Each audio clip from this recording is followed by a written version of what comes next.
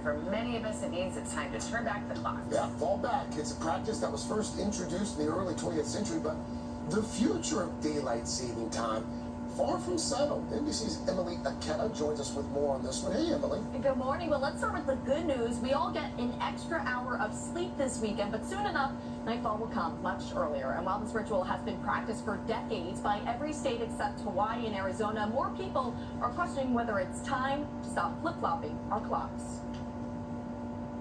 Whether you like it or not, the time to turn back your clock is almost here.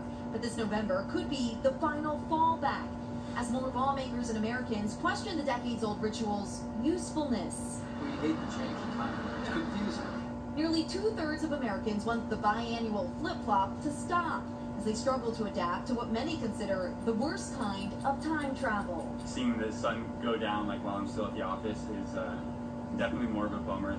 Every year on the second Sunday in March, most of the U.S. brings forward an hour to extend light later into the evening. Then, the first Sunday in November, we fall back, allowing for an earlier sunrise. But why do we do it? Contrary to popular belief, the practice, first introduced here more than a century ago, was not implemented to help farmers gain extra daylight, but rather to save on electricity, though experts say those savings have been, at most, minimal. Hollywood has had fun at the expense of the clock chaos. The daylight savings time-loving bureaucrats have been punching the clock on the taxpayers' dime for too long. But the time change can have a very real impact on your health, with some people suffering from seasonal affective disorder. When the days get short and dark, it disrupts function and disrupts the ability to enjoy one's life. Researchers have also found an increase in the number of heart attacks, strokes, and car accidents in the days after the time change. This past March, the Senate unanimously voted to make daylight saving time permanent, but the bill has since stalled in the House. Critics point out it's already been tried in the 1970s and ended less than a year later. For now, the clock is turning back, so there are some ways to better adjust.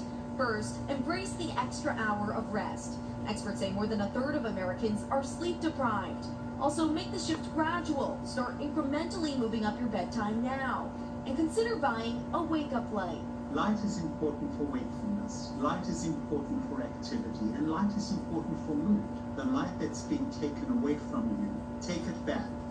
Take it back. But you didn't grow up dealing with daylight. Oh, no, I thought in Arizona we didn't have it. So I have like a mental block. I'm like, wait, we have all what? Yeah, it's 2 states. I know. I never understood it. You know, for me, my kids play sports and they practice all throughout the week. So by the time they're finished, it's so dark. It almost doesn't feel safe because then I rush to get there. Yeah. You know, so I wish we'd just stay still. That's just with their body clock. Yeah, of course. All right. Thank you, Emily. I'm sure you'll be back on the same story this time next year. Yeah.